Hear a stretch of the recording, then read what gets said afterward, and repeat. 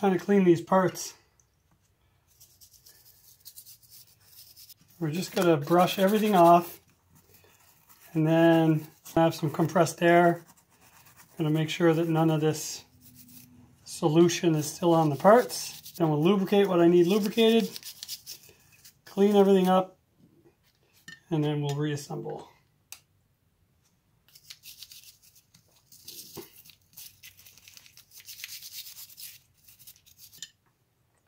Alright, you don't need to watch me do all this. Parts are all clean, nice and shiny. Lubricated this tuners with a little bit of lube inside the shaft here. It'll drip down into the gears.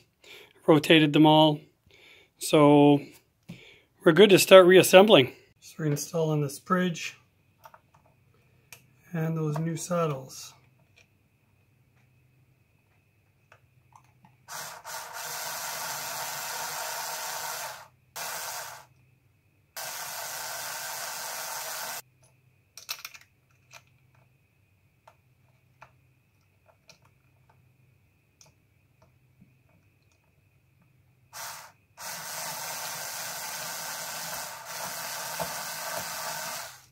All right, so one part done. Get this jack plate ready. Put that in there. Nice and snug. Ugh, it's not going anywhere. In case you're wondering, that's a 12 mil. I'm just going to reinstall the tuners on this neck. Them back in here.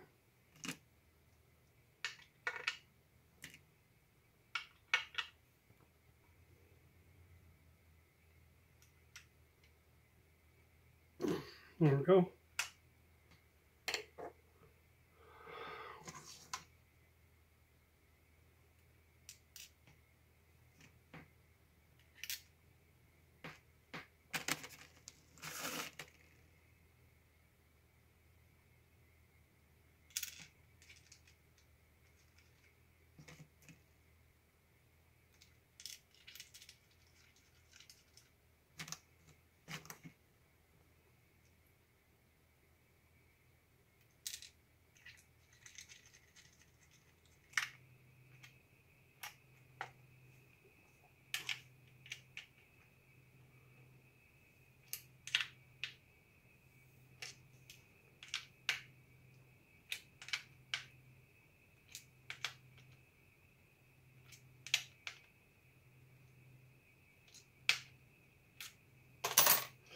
Those are 10 mil, in case you're wondering.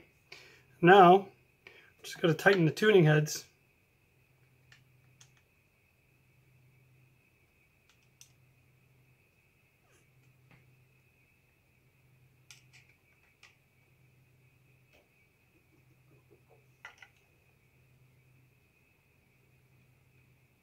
There we go. All right. Let's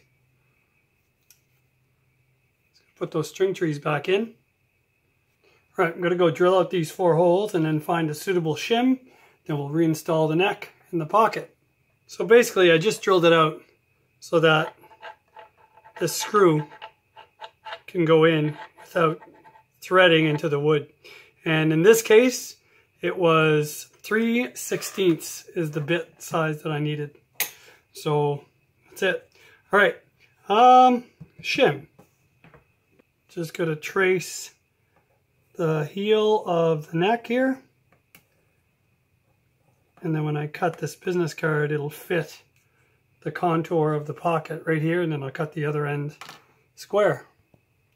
There we go. Right, rounded on one end, and that slides right in here. Should, there, look, nice, perfect. Put the neck on that, good to go. There we go. Slides right in there.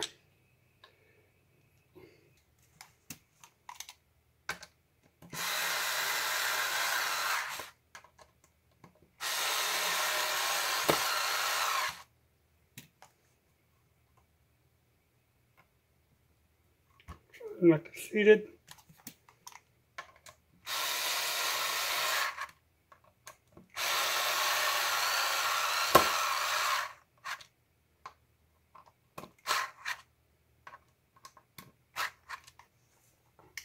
Okay.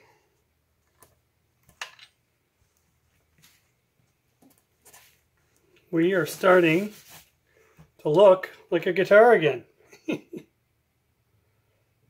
Man, I like those frets. Love how they turned out.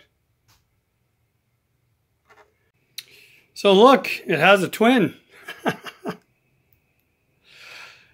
Here's where we are. We got the bridge back on with thicker steel saddles. Inside of the body, fully shielded. Body's been polished. Fretwork has been done. Neck has been conditioned. The tuners have been reinstalled, and they're going to be okay. These center shafts are a little loose, but with these washers and nut inserts, they stiffen up pretty good, so they'll be fine. And then I put the original string trees back on. And you know that song, sometimes you're the windshield, sometimes you're the bug? Well, I'm the bug. When I was putting the nut in, it was a little tight. I had to sand the thickness down, and it was still a little snug, but I thought I could get it in there, and I applied too much pressure on this end, and I snapped it in half. So I broke the nut. I have to get another one, and I'm just going to order like a pre-radiused, pre-slotted 42 millimeter nut, and hope that there are some locally, because on Amazon, the only thing spec'd that way is like a month away, and I don't want to wait that long. So that's it for now as far as the body goes. The only thing left is I'm going to clean these pots with a product called Deoxit.